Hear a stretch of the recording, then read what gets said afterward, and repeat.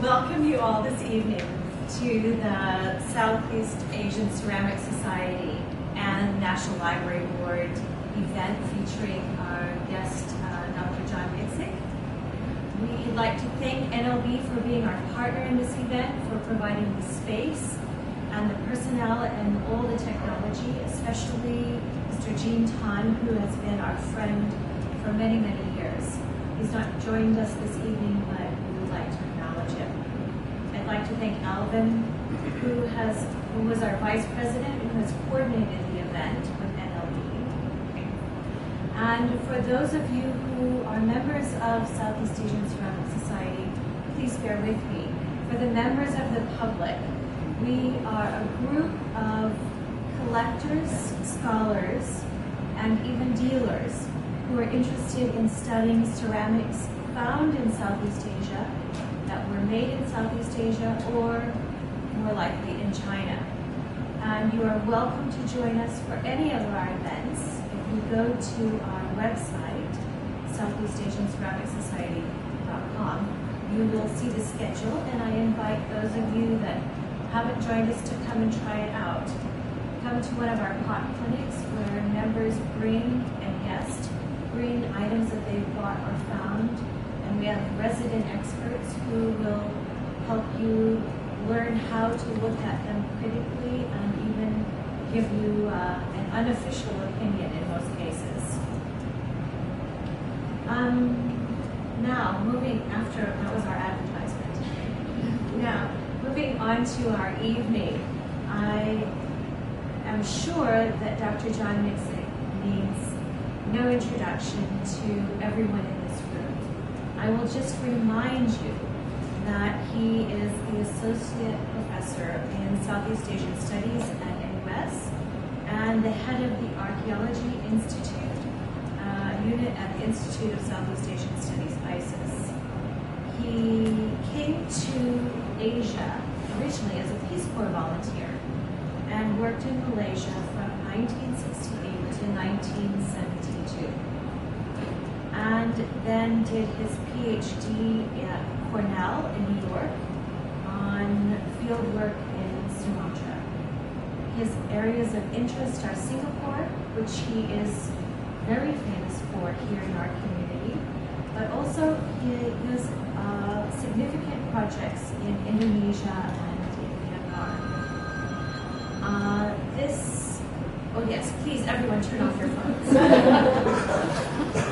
If you have it, it's okay to stop now and have a look and put it on silent. Very important event that is coming up is a panel on presenting new work in archaeological finds in Myanmar, in Yangon, on March 2nd and 3rd of next year. If you are interested in those areas, please speak to John afterwards and he will give you more information about the register. There will be a Singapore panel in July next year, the 17th to the 19th, at Newtown at NUS. And it is sponsored by the Association of Asian Studies. And again, John or Gyak or anyone at SIAX could tell you more about that panel.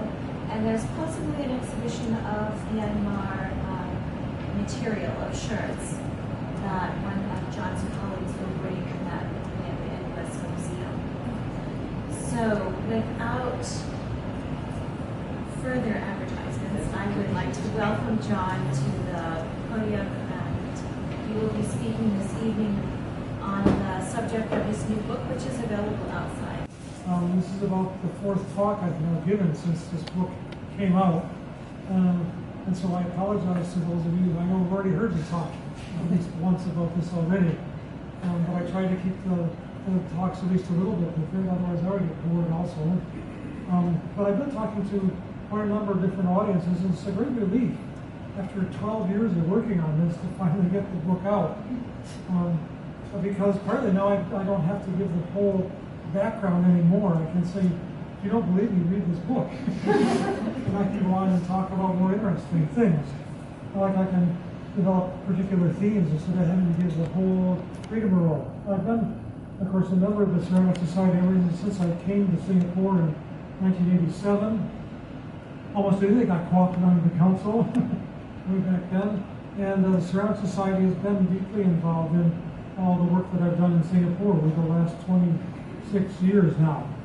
Actually, next year's going to be 30 years if you count the first excavation I did at Fort Canning in 1984, when I was still based in Jakarta, Indonesia.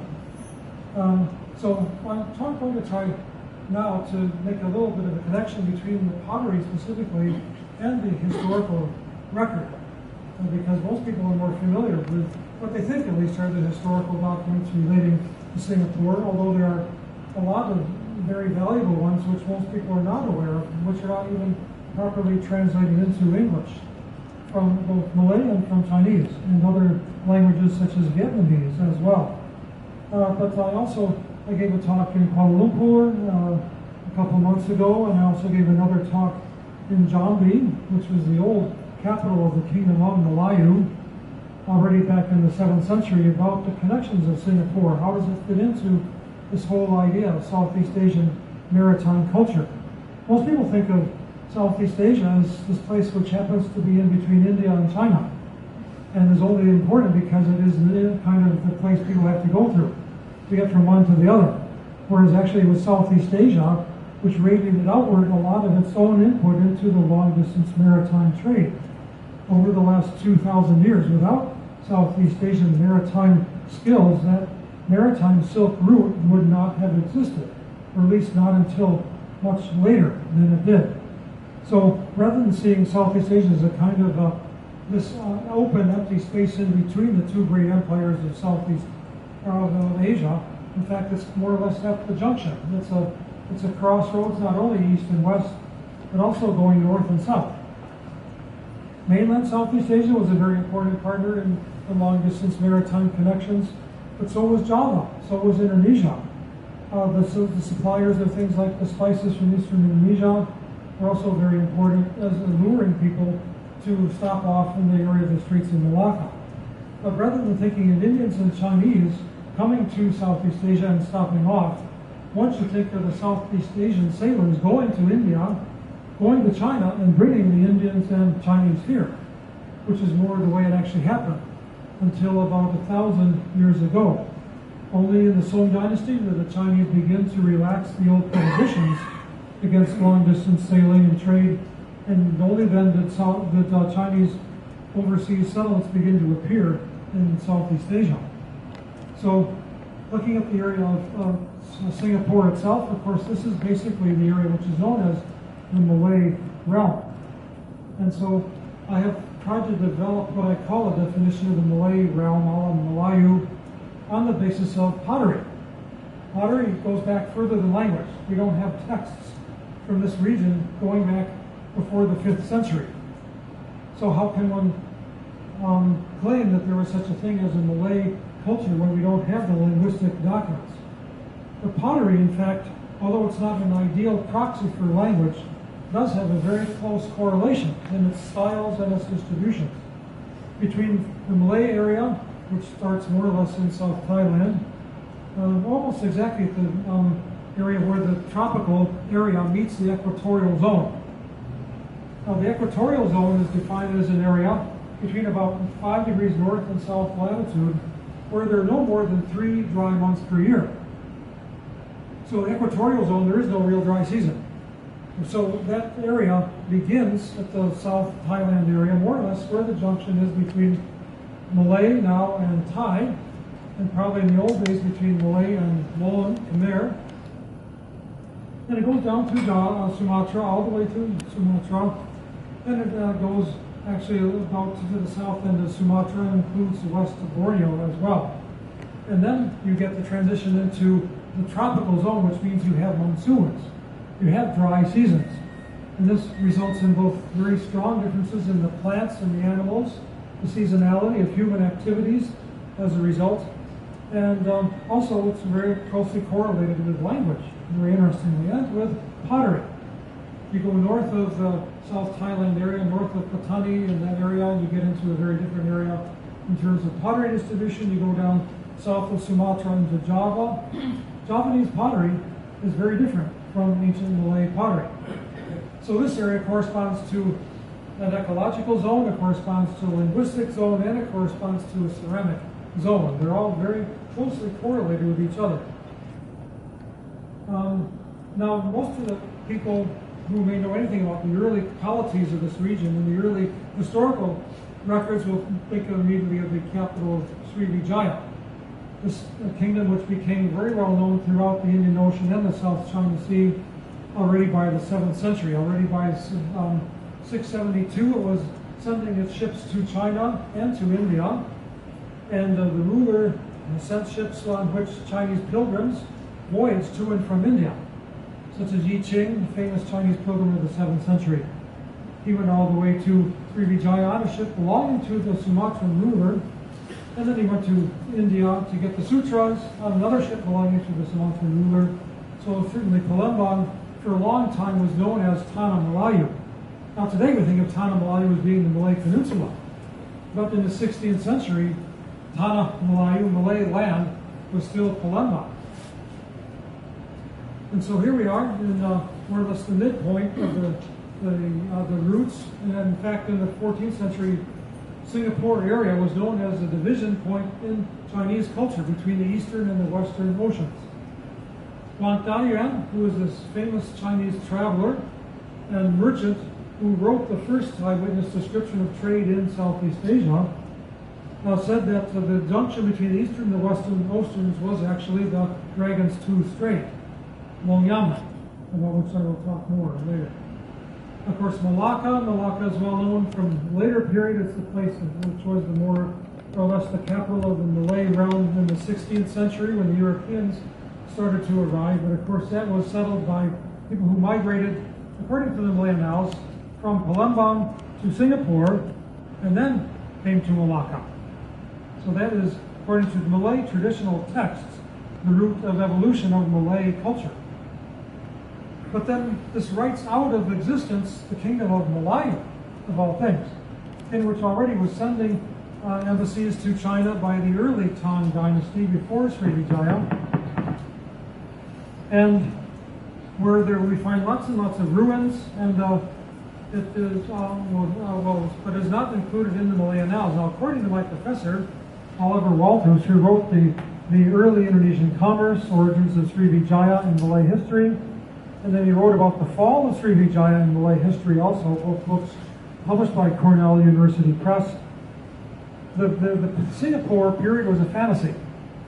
It didn't exist. It's just put into the Malay history of history books in order to cover up a period when Palembang, the origin point of the Malay culture, was temporarily overshadowed by Jambi, Melayu, which is only about 150 kilometers apart. So according to my professor, the Singapore period in Malay history is just made up in order to cover up a period when there was a slight shift of power within the Malay realm. But it didn't actually ever happen. So according to this point of view, of course, this is what Singapore always had been. This is a painting done by the National Museum. This is how Singapore River supposedly looked in mid-January 1819, just before Raffles set foot on Singapore and more or less planted the seeds of empire. So started something from basically zero. And then before that, Singapore and Malays would only have been pirates and fishermen. This is an alternative view, which archaeological sources are now depicting of Singapore, say in the mid-14th century, is quite the reverse. Some place which is one of the more vibrant and busy ports in the whole Silk Road of the sea. About the period when the Yuan dynasty was about to give way to the Ming. Actually, Hal already had. No, it's the 1367 that would be, 1367, 1368. So this is the alternative view of Singapore, which turns a lot of theories upside down. In fact, we know that Singapore was already inhabited perhaps 4,000 years ago. Stone tools have been discovered, not by me, unfortunately. They were found at the very western tip of Sumatra, of Singapore, a place called Tanjung Karang over here, which is, you can see more or less where Tuas is now. In fact, the actual site was just a bit north of where the Tuas second link is, which places it in the military reserve. So it's off limits to archaeological exploration. But these stone tools were discovered there. They're Neolithic stone tools. No excavation was ever carried out at Tanjung Karang, Tanjung Bunga, just across on the Johor side. The Singapore, the Raffles Museum, as it was known in those days, actually did an excavation in the 1930s and did discover a Neolithic period site. So people have been living on this island for 4,000 years, very long period of time. And hopefully someday that area on the northwest side there, which is all military live firing ranges and so forth, will be opened up to archaeological exploration. So Singapore has at least a 4,000-year-long history. Now, to put Singapore in the context of this whole Southeast Asian maritime culture means, of course, looking at the range over which this culture actually was able to voyage. And we know that it spread all the way from the Straits of Malacca out to Hawaii, Polynesia, Micronesia, New Zealand. Well, the whole Pacific area was populated by people who came from the Malayo-Polynesian realm about 2,500 years ago. And so that is all populated by people who speak languages related to Malay and also have genetic relationships to modern Malays, but they also went in the opposite direction as far as Madagascar. Madagascar, the Malagasy people, are not from Africa. They're from Southeast Asia. Their language is Malayo-Polynesian. This island was uninhabited just like Hawaii until about the 5th century. And again, genetics has reconfirmed the stories that we could already tell based on the linguistics. So the Malays voyaged both directions, not just east into the Pacific, which is uninhabited, they also went west across the Indian Ocean and ended up being the first ones to reach Madagascar and to populate it. It's interesting, based on the recent genetic studies, we can now say that it would have taken about 30 women and their progeny to create all the modern Malagasy population. So they basically descend from 30 women. So they're getting that precise now with the genetic studies. So most people know a lot more about the mainland Silk Road because of people like Marco Polo and so on. But of course Marco Polo, having walked across the Gobi Desert and so on, decided to ride a ship. He went back by sea. He didn't walk back again. He went by sea with the Yuan dynasty fleet, which was going to the Persian Gulf. And so he describes going to the north tip of Sumatra, going through the straits. He doesn't mention Temasek, unfortunately. It may not quite have existed yet. But he went and stayed for 5 months on the north tip of Sumatra. He describes the various kingdoms in Sumatra at that period.